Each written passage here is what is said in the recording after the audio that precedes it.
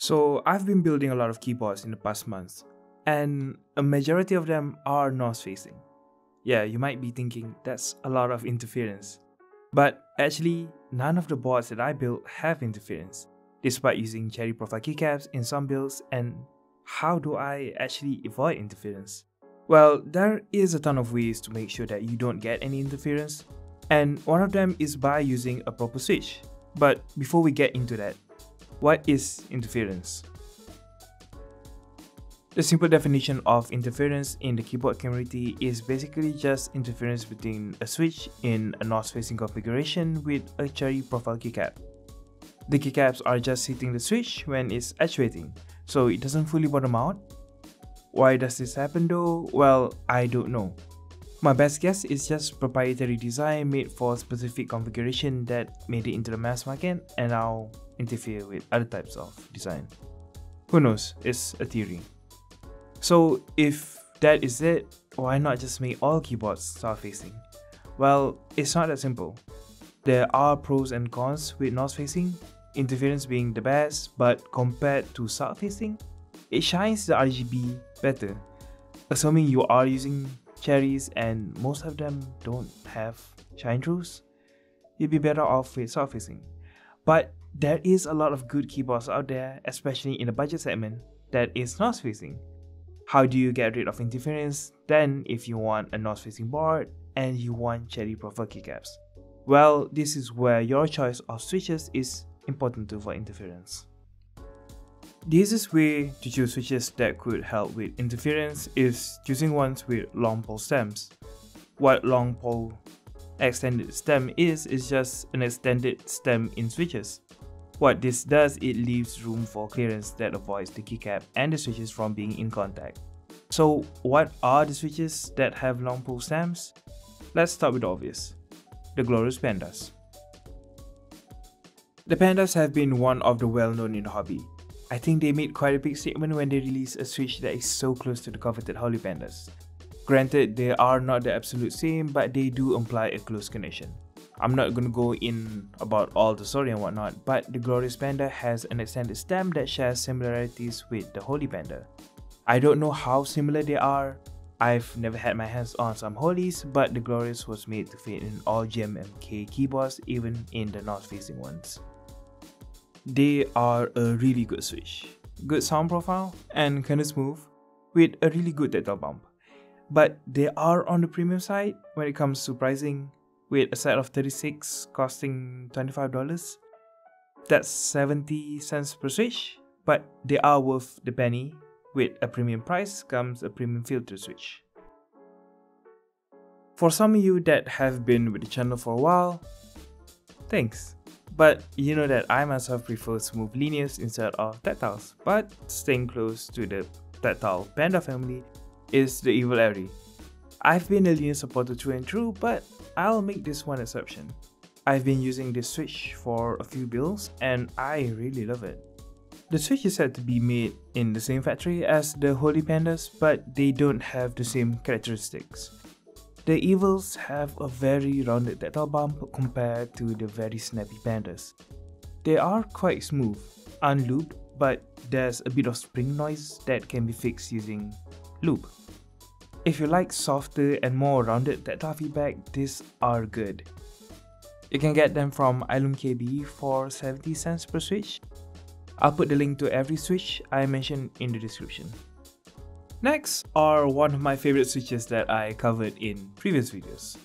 These are my go-to recommendations to avoid interference. This is the Tecsee Carrots. The Tecsee Carrots are one of my favorite sounding switches. The colors do remind me of the tangerines, but they are totally different, from the material to the stem. Tecsee claims them to be one of the smoothest switches in the market. No, actually the world.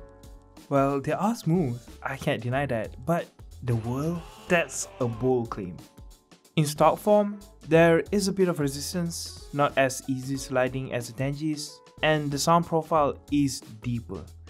There is some spring ping that can be fixed with some lube. I would recommend using a lighter lube, like the 204, just because the heavy lube does make it feel a bit mushy and feels slow to press. but I highly recommend lubing and filming the switches. It's gonna make it way more talkier. Watch me build a keyboard with these switches here.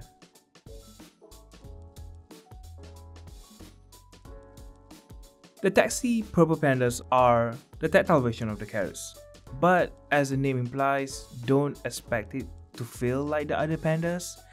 The bump is more subtle and not as snappy, but it is still a good option if you want a tactile carrot. They both come at the price of 55 cents per switch. Not bad. This is another Tecsee switch, not the Aqua King V3. This is the Tecsee Ice Candy. This clear switch resembles the smooth Aqua Kings, but unlike the switch, it has a long pole stem that changes the characteristics of the switch. The feel of the switch does feel similar to the Aqua Kings, but I prefer the Ice Candy over the Aqua Kings. I'm not the biggest fan of both, mainly because they have this resistance that is clear when it's unlubed, just like the Carrots but even more. And it can be mushy when you use heavier lube or overlubed it. This is more expensive than the Carrots and the Purple Pandas, coming in around 65 cents per switch. You know what? I think Tecsee missed by not being consistent with their food naming. It'd be cool to have ube switches or aubergine or purple corn. Not gonna lie, a Steven Universe ube log cake reference in a switch is pretty damn cool. But off to the next switch. No one really talks about these switches, but this is something you don't really want to miss out on. These are the Gateron Blizzard. I've used them in one of my previous builds and they sound and feel good. Stock, they are smooth with minor scratches, nothing major, but they are better off lubed and filmed. Same for the wobble. From the specs, they seem like a copy or a direct competitor to the Pandas, with the material used the same, but that is where the similarities really end. The tactile bump in the Pandas is snappier compared to the Blizzard, which is snappy but is way more rounded, and even though the spring weight is the same, the Blizzards feel way more heavier.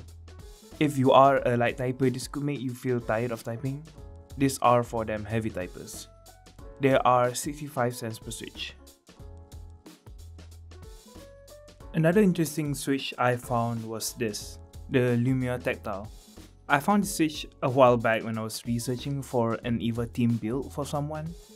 So if you are an Evangelion fan, you already know that there is a 01 switch by Duroc, but it is linear and it doesn't have an extended stem. So if you're planning to make a north-facing EVA build, this would be a great option. Normally you can get this switch for around 70 cents a piece, but you can find some great deals that bring the price down near 50 cents a switch. One cool thing about the switch is that the stems are soaked in oil, which means that it expands to fit the housing perfectly. And it is really smooth stock. Tactile bump is nothing special, more on the average side, not too bumpy or snappy, and not too rounded. Just a really good switch in general. I've heard that box switches are the ones to use with north-facing boards and have always thought that it's clear of interference, but actually it does have interference. Maybe they will be less noticeable in the clicky versions like the J's or White, but it's hard to hide it in linear switches. The good thing is the new versions of the box switches do not have any interference. The newer versions of the Kailh Box switches gets rid of the iconic box stem, replaced with a cylindrical one. The housing of the switch are changed drastically, making it different than the typical switch that you can find in the market. The weight design makes it able to be used with cherry profile keycaps even without an extended stem. You can see it with the NovelKeys Kailh Box Cream. These are similar to the normal NovelKeys Cream, feel and sound, different being the shape and the cylindrical stem giving it a tighter tolerance. They also share the same trait of needing to be broken down before it has a smooth feel, which I really don't like. In the deep sea ocean, a linear switch that they make has a clear part attached to the switch to disperse RGB lights. And despite that, it doesn't have any interference with cherry keycaps. But if you don't really need something extra in switches, they do also have normal silent switches like the pink and the brown. and there is even a Pro version, the Box Master Pro or the fried egg switch. This new weird shaped housing sadly only comes with silent versions. Maybe in the future they will make non-silent version, but for now the only normal-ish switch is the box screens. For the pricing, the NovelKeys box screen is a bit more expensive than the normal creams, understandable due to the build of it. It comes in at around 17 cents per switch compared to the 65 cents for the normal ones. Only 5 cents more, but in the grand scheme of things, that could be a lot. And the Deep Sea Ocean for 70 cents per switch and the normal silent box switches for 60 cents per switch. The next switch is the Penyu. It means turtle in Malay. This is a creation of the Malaysian keep vendor Revolt. I like the concept of the switch being a statement of awareness for Malaysian wildlife. This switch of course has a tactile counterpart, the Harimau, which means tiger, which is the Malaysian's national animal. Like most national treasures, the Malaysian tigers are decreasing in numbers due to deforestation and excessive logging in the country. Creating awareness through an unconventional medium is really unique, and I love the whole idea of it. Mixing keyboard and wildlife is just a cool concept. The switch itself is really smooth and it sort of reminds me of an alpaca, sound and feel. Granted, they designed the switch to resemble the cream parkas. The price of the switch comes in at 65 cents per switch. This is kind of a wild card. This is the Everglides Peacock. I think not a lot of people know about this switch. This switch is made by the people who made the Everglides Aqua King. But different from the Aqua Kings, they are made from PBT and have an extended palm stem. That makes them compatible with cherry. They can be really smooth with some lube and they kind of feel like SP style white, and the difference is it has an extended stem. You can get this switch from 70 cents a piece. This is made for you Lakers fan out there. This is the Dareu Violet Gold, a tactile switch that I found while searching for a good tactile in a previous video. This is a pretty cool tactile switch with a long extended pole stem and a 2-stage spring. Weirdly enough, this is the most similar tactile switch to a Glorious Panda. It feels a bit lighter though, assuming it's because of the spring. This is a really cool switch coming in at around 50 cents per switch. We need to talk about the extended long pole stem though. The hard truth is that not all extended long pole stem can prevent interference due to the fact that every switch has a different length of long stem. So the clearance in some row of caps isn't enough to stop interference. Like the Dareu switch, for example, it has an extended long pole stem but it's not as long as the other stem. The clearance is enough to avoid interference, but on the last row of keycaps, there is little to no tolerance for stem wobble that can cause interference. In this example, it's not the worst, but you always have to be careful because not all extended stems are meant to avoid interference. KTT is one of the brands that have a lot of extended long pole stem switches. But like the previous switch, most of their switches' long pole stem isn't long enough to actually avoid interference. In some cases where you have a thinner keycap wall, it could be a pass, but in most cases it's just hard interference. In these switches, the extended stem is just meant to give a different feel than other switches. That's really unlucky because KTT makes really good budget switches that could be a great option if they can really avoid interference. But nevertheless, they are still a good option for your build, just not with cherry and north facing. These switches are in the same situation as the Dareu. The Echo CS switches are said to be made to avoid interference with a bit of height built into the stem, but sadly, just like the Dareu Violet Gold, it can have interference because the stem only creates a small clearance. Being the case that these are some of the cheapest switches that could potentially avoid interference with a budget-friendly price, I don't mind having a little interference issues, especially if it's just on the bottom row. There are a few options of switches out there that you can use for your build to avoid interference. But it's not 100% assured that all these switches are gonna have any. Just like some examples I gave, some do have interference issues even if they have an extended stem. Some could be more major than others, but the best thing to do is to make sure that you do your research, and if you have the option to try out some switches, do so. Test them with your keycaps to see if there is any interference, especially in the R3 and the R4 row. There are other ways of avoiding interference, like using some stem extenders or rolling out paper balls to be placed in the keycaps. Or some even shave parts of the switches to avoid any interference.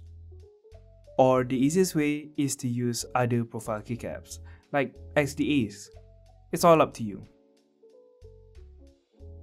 Comment below if I'd missed any switches, and feel free to leave a comment if you have any questions. I'll be glad to help you out, or someone in the comment section could. That's all from me. Why not give a like if you like this video and subscribe while you're down there. Stay safe and see ya!